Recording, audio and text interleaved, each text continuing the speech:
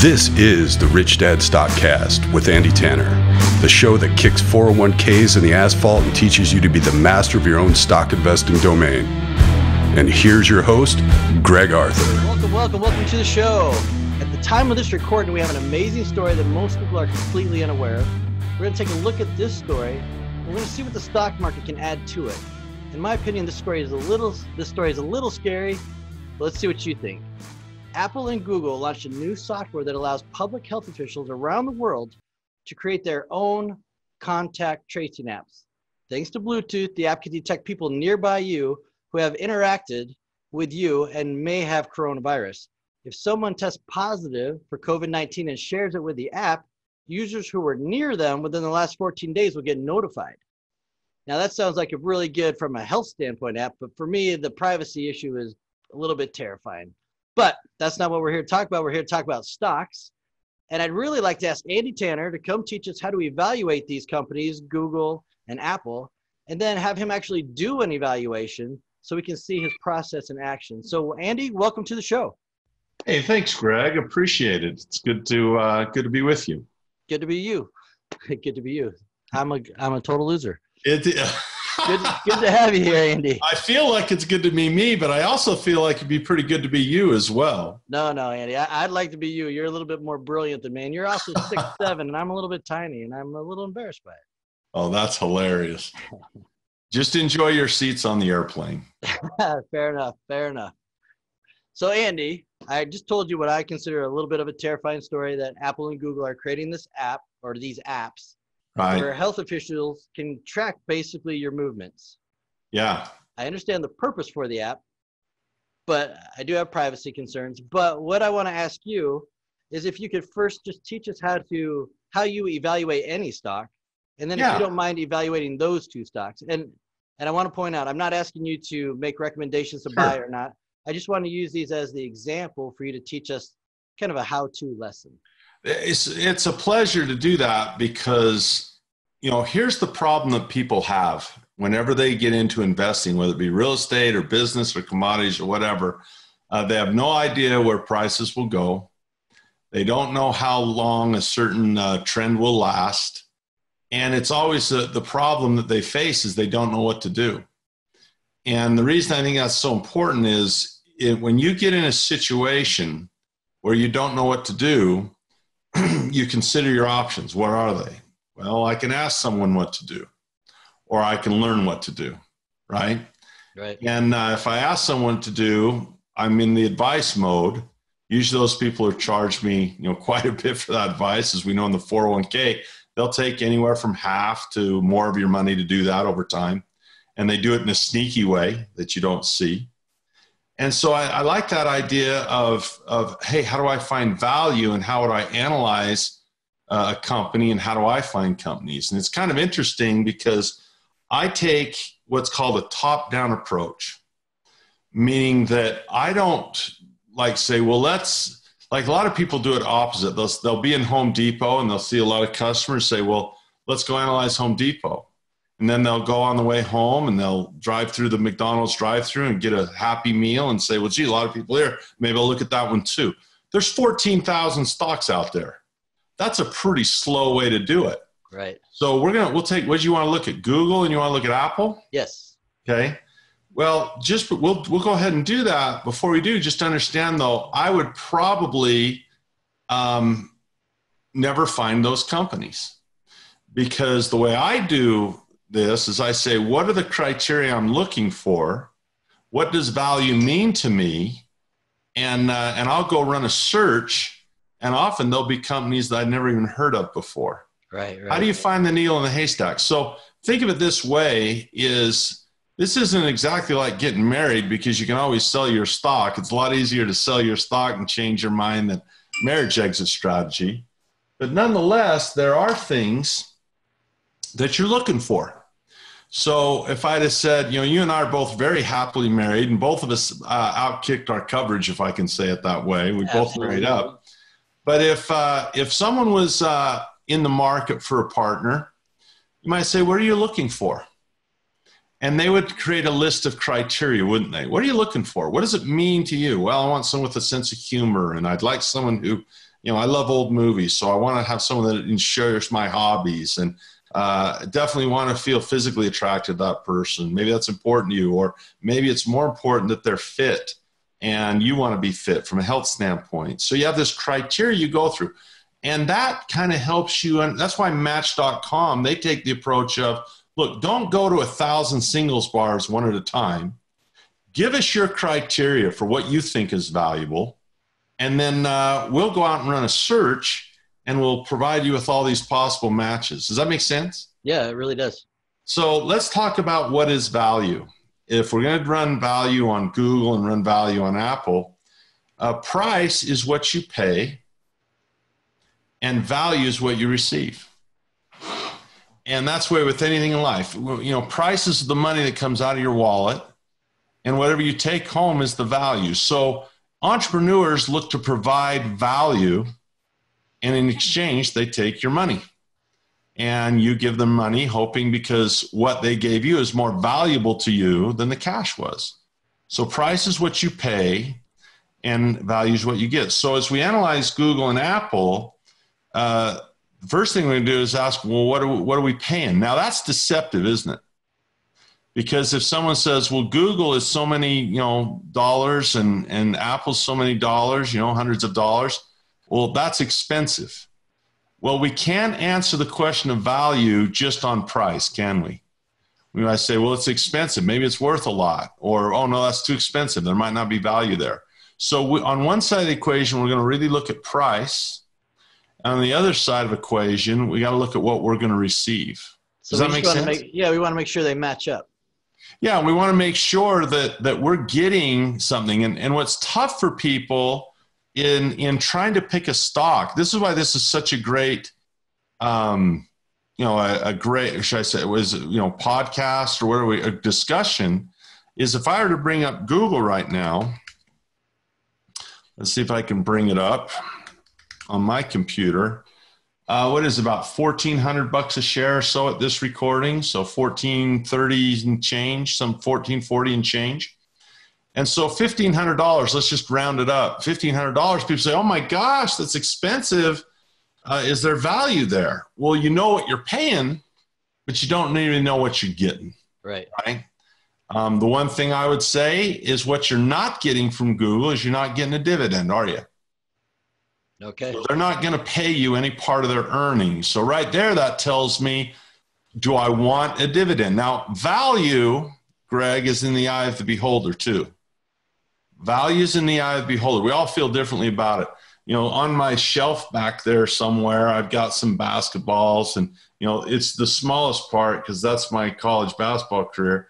But I have an NCAA tournament watch up there. It's just a little watch, a silver, face. And if I sold that on eBay, I'd probably get $500 for it. Memorabilia, something like that. Oh, cool. NCAA. Because you only get one if you played in the tournament, right? Or coach. Okay, right. You can't just, you have to get. And so maybe it's $500. If you offered me $100,000 for that, I wouldn't give it to you. Oh, because wow. to me, it's more valuable. If you offered me $200,000, I would give it to you. If you offered me $1 million, sold. No, even for $1 million, I wouldn't do it. So there's a personal part of this too. So let's look at, so we know the price of Google. So what we do when we teach this is we do this based on criteria. And I'd bring up a website here. Let's bring one up here.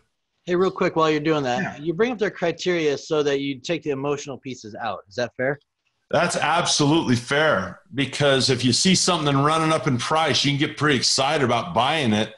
Like tulipomania. You ever heard of tulipomania, where of course, back in the tulips, they had a hyper inflation of tulips, and people were paying these insane prices for a flower. What'd they get? Paid a huge price. What'd you get? A flower. Right. And so we don't want to pay these. And sometimes you are looking for growth, and sometimes you place the bet and make it even bigger. For me, I have very strict criteria. So I'll give you an example.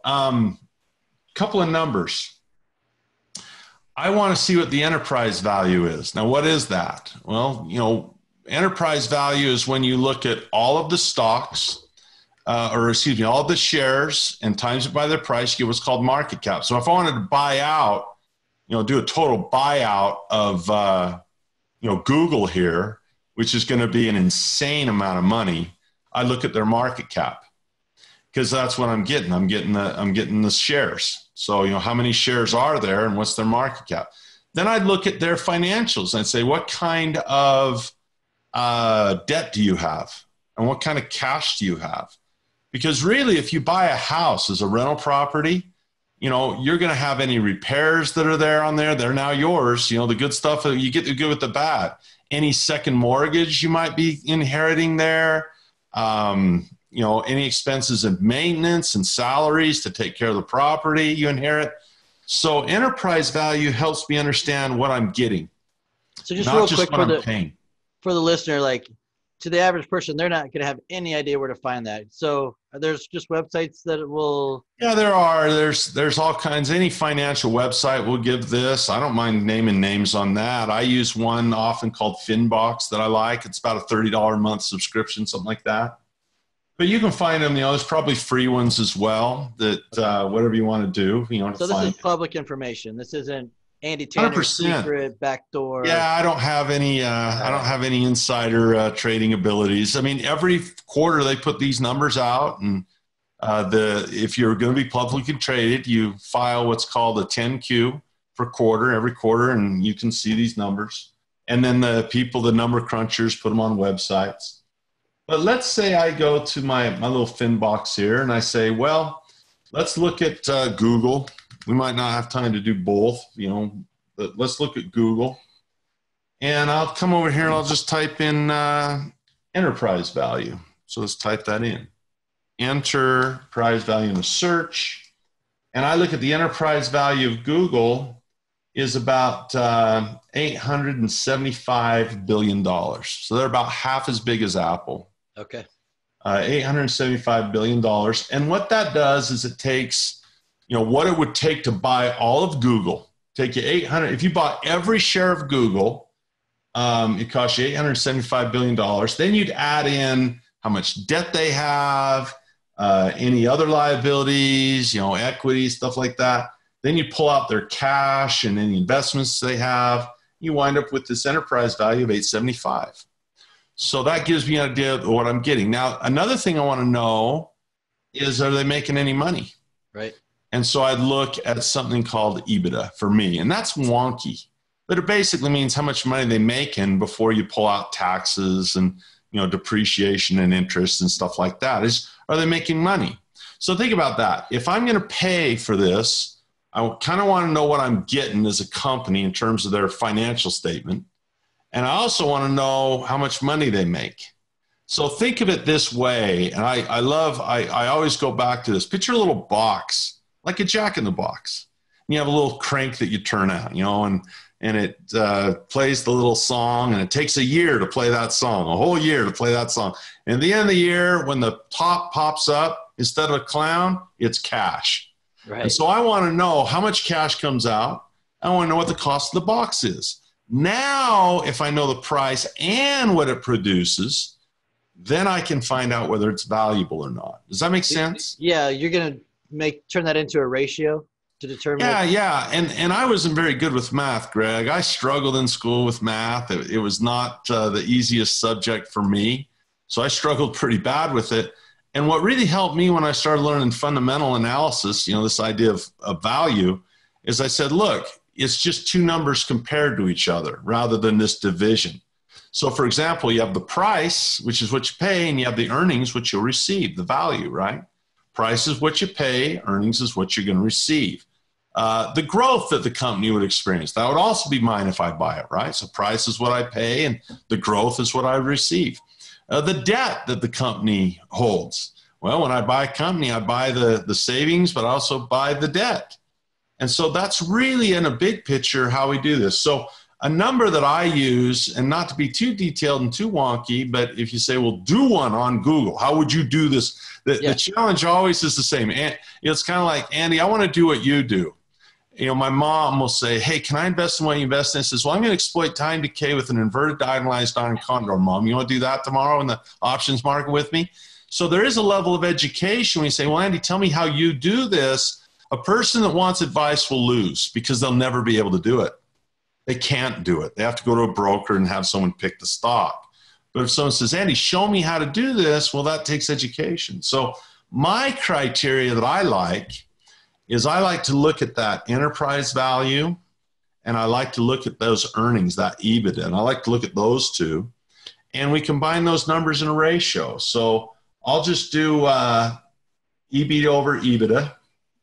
So enterprise value over earnings before, interest and taxes and depreciation, all that type of stuff. And I can see here that Google is 18.1. That's that ratio, 18.1. Okay, now I'll just tell you, for me personally, I like it lower than that. Now, I like it lower than 10 to really get me excited to say, wow, that would be a lot of money they're producing for a smaller enterprise value, right? A lot so of you're money. saying your ratio there, you prefer it 10 and under. Yeah, if I'm bullish on it. If I'm bearish, I would find the same thing and be over 20. Anything in the middle is kind of mediocre, right? Okay. So a person, if they're listening, say, well, you lost me, Andy. You're talking jargon now. That's Robert Kiyosaki's number one rule. Don't talk jargon. Then what I do is I say, well, I have, when I listen to a podcast or read a book, like when I read Jim Rickard's book, I just had a big list of stuff I didn't understand, and I put it on my list of stuff to learn. Right. When there was a word I didn't understand, I said, well, I can either take advice from people, which is scary because then I have no power, or I can learn. And so that's a big deal. So but that's how I would do that. From what you've taught us so far, you could go to, I forget the name of that website, Finvid. Any bot, yeah. There's any of them. Yahoo Finance, yeah, any of them. And I could take Google EV value or EV number.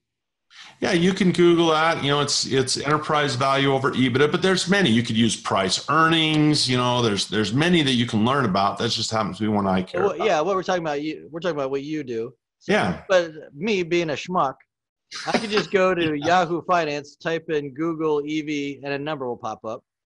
And you'd find it somewhere. Yeah. The website I use to find it that makes it easy to find, I use one called Finbox that I really like. And it's like $30 a month. I don't get a commission if someone goes and buys, and people can get what they want. Yahoo Finance probably has that number readily available for free if you want to hunt for it. So I type those numbers in, I get the numbers, and I just turn it into a ratio. The EV number, the value number is on top. Yep. And if it's 10 or below, maybe I consider it a little closer. I look a little further. Yeah, I say, gee, that's something that fits my criteria. I spoke earlier about finding a spouse. Well, I'd like someone who has a sense of humor. They're better if they're married to you or I, right? Someone who's very patient would be a bonus for me, right? I found blind works really good. Yeah, I think that's a key. I might not want to have Marcy get her eyes checked. She might have an exit strategy if she gets her. Yeah, my wife wanted to get laser eye surgery. Absolutely not. Oh, no, not happening. No. Not happening. But you've got that silky smooth voice. See? There you go. But yeah, and that's just one of many ways to determine. And the word here, if you were to ask me in a way that people would understand at a big picture, you say, Andy, how do you determine value of a company? I would say, well, I have a certain criteria that I use. And that would give people a clue. They'd say, well, okay, so he's got stuff in his head that it has to measure up to a certain standard. Right. And then the next step would say, well, what are some of those things? And if you want to go deeper, you'd say, well, some of those things he cares about the price because, I got to know what I'm going to pay, but I also care about what I get. Yep. So that's another level. Okay, so the criteria is based on how much I pay and what I'm going to get. Okay, well, what do you mean what are you going to get? Well, I'm going to get the earnings. I'm going to get the growth, but I'm also going to get the debts. And so I'll start diving into numbers that will really start teaching me what type of company I'm about to own. Otherwise, I'm just a house flipper. Otherwise, I'm just a day trader looking only at a chart, hoping to buy low and sell high. If I want to be a true investor and look at this like Warren Buffett as company ownership, you can read books like The Intelligent Investor, and you'll find his criteria that he uses. And his criteria, he cares a lot about earnings. He cares a lot about growth. He says, if you give me those two things, I can begin to see what the value is. Okay. So I want to just go back. There's two things that were crazy important here. And one is it's probably not real wise to just take a name of a company and look up the EV and the EBITDA because it's way too slow and there's way too many companies. So it's better instead to find a software or a website where you can type in an EV EBITDA ratio of 10 or less and let that software kick out to you all these companies that meet that criteria. I really like the metaphor of Match.com. Yeah. I really like that metaphor is, okay, I can go to every singles bar, in my hometown and look at each of these people one at a time. And then I can say, okay, does she have a sense of humor? Does she like old movies? Does she like to be fit? Does she like to go to the gym? Does all that stuff that I might care about? And that's going to take me a long time, right? I'm going to really, work hard. But if I can go to Match.com and say, okay, here are my interests, here's my educational background, here's my religious background, here's my political beliefs, and they can say, oh, here's people with commonality with all that stuff you're looking for. Man, no wonder that thing is getting people married right and left. And they might even stick together. I don't know if they do or not, but that is really the same approach that I would take is, for example, we just looked at Google and we found their enterprise value of $875 billion. And then we looked at, okay, compare that to their earnings. We came up with a ratio of, 18.1. And it's interesting because they are if you look at others in that, here's one DHI group, they're only 6. The communication services sector is 8.8. So in comparison, you really have to believe that Google is going to make a lot more money in the future to justify, they're going to have their EBITDA go up way high to give you the same amount of cash and earnings that some other companies are making because their stock price is so high right now. Right. And that doesn't mean Google wouldn't go higher. But from a business standpoint, Warren Buffett I don't see him buying Google right now. And he probably wouldn't buy more shares of Apple because it's twice what he paid for it now is when he bought it like at 140 a share. So yeah, it's not just about watching that chart and saying, oh, look at this going. Maybe I'll catch it while it's going up further. A true investor is going to say, what business am I really buying, right? If you treat it like buying a business, I don't even like the term buying stocks because if you really understand it, you're really buying a business. Warren Buffett owns Fruit of the Loom. There's no stock price there because he's in the underwear business. It's not even publicly traded. He owns Dairy Queen, not publicly traded. Geico, not publicly traded. He's in the insurance business. He's in the ice cream Dairy Queen business. He's in the underwear business. He's in the See's candy business. Well, he's also in the beverage business with Coca-Cola. That one happens to have a stock price because it's traded, but he's going to look at it at evaluating on earnings and growth as he always has. So that's how, I don't know if that confused people, but hopefully you think in your mind, what did you take from this podcast? Okay, what is value? Price is what I pay, value is what I get. And so the more I can analyze what it is that I get, the better decision I'll make. So go back to that marriage and dating analogy. Okay, the ring is what I pay with, this is what I get when I offer up that ring. What do I want? The more I get to know that person, the better off I'm going to be doing my research. I probably don't want to have a drink, get my beer goggles on, and go elope. I've done that, Andy. Research done. Yeah, that did not work. Yeah, so the more we learn about these numbers, whether it's a price-earnings ratio or a price to sales or price to tangible book or PEG or EV over EBITDA or any of these fancy terms, by learning those terms and learning that jargon, now I get a chance to feel really good about what I buy instead of just listening to a broker or, gee, man, at Christmas, heaven forbid I get on Robinhood and start sending my money to those guys, making them lots of cash under the guise of advice. And that's what scares me is people say, oh, I'm just putting my money in 401k. Other people handle that stuff. Well, that's the choice you make. Is investing a life skill for you or is it a skill for hire? and it's your choice. I like to drive myself around. I could hire a chauffeur, but I like to drive. And I think it's probably more economical for me to drive. I like to tie my own shoes. I like to brush my own teeth. But there's other things I do prefer hire. So it's really about what you want to learn. Do you believe that investing is a skill for hire? If you do, you'll pay for it dearly. If you say, no, investing is a life skill, I should know about money. Half my life I spend working, the other half I spend retired on investing. Yeah, I think I'll, put as much into my financial education as I did like college, because that's a more important part of your life. Your retirement life is much more important than your working life. Much more important. Absolutely. Hopefully much fun. Cool stuff. Yeah, thank you for teaching us. I just want to be really clear for anyone listening that they can take what you've just taught us, and they can do this at home right now. They can go to a website and they can type in all this. Yeah, it's there.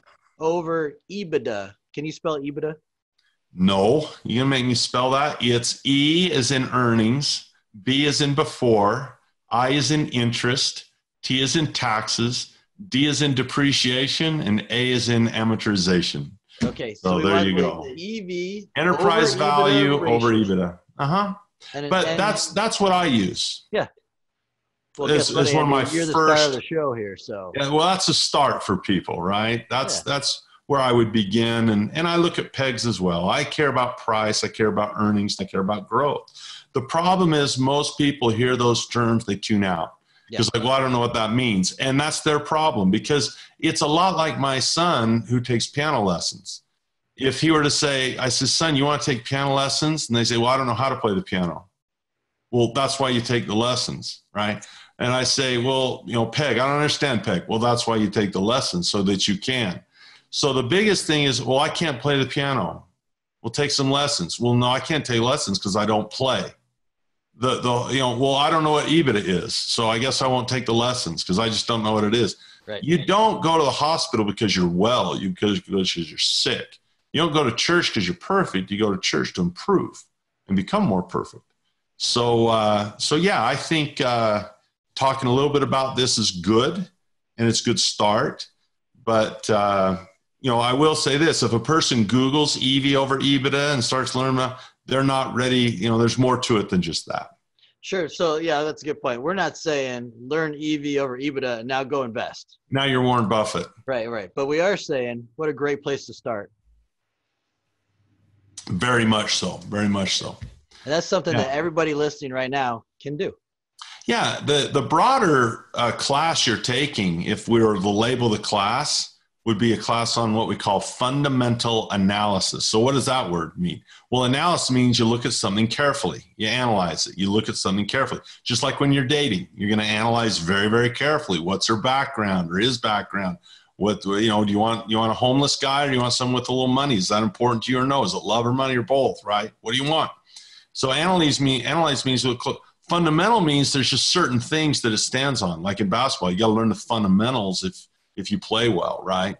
And so a fundamental analysis simply says we're going to look at the basic things that make a company valuable. In this case, it was earnings, right? And enterprise value. That's what it really was. Right. Well, great. Thank you so much, Andy. I really appreciate your time. And I share your sentiments on, it's interesting. There's always going to be a battle between freedom and security, right? Freedom of movement and security. And there's always going to be a battle between individual liberties and communism and the social good. And finding that right balance is where our at least our world is right now. Whether you live in the United States or Singapore or China or wherever, is it worth giving up your civil liberties for the greater good of the health? Is it worth giving up privacy? Those are exchanges that everybody has to decide. I'm kind of an extremist. I like what they say in New Hampshire, give me liberty or give me death, like live free or die. So I tend to say, let coronavirus get me. I like my privacy, but that's just my opinion. I'm right there with you, man. Yeah. All right. Well, until next week, thank you so much. Thank you, Greg. Really great to be with you. Look, I love these conversations. I do too. I learn something new every time. Awesome. All right. We'll see you next week, Eddie. Okay. Bye.